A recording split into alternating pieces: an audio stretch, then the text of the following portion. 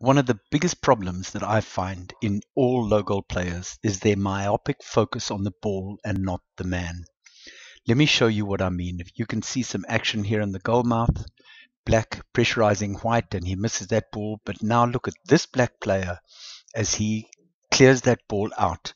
And at this point, if he changed his focus and came back to the white and beat him and put him on the outside of the field, and that's where that video talking about own the inside of the field will be so important to you, you would see a much better play here.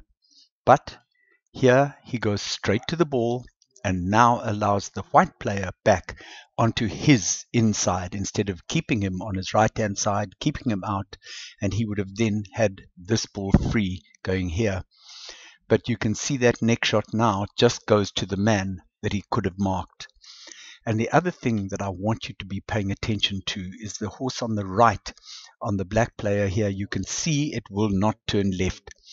And if you are paying attention on the field and you see something like this, then the next time you are challenged by this man, go left, not right, because you know his horse won't turn left. So it's those little things that will really, really help you to win games and win plays.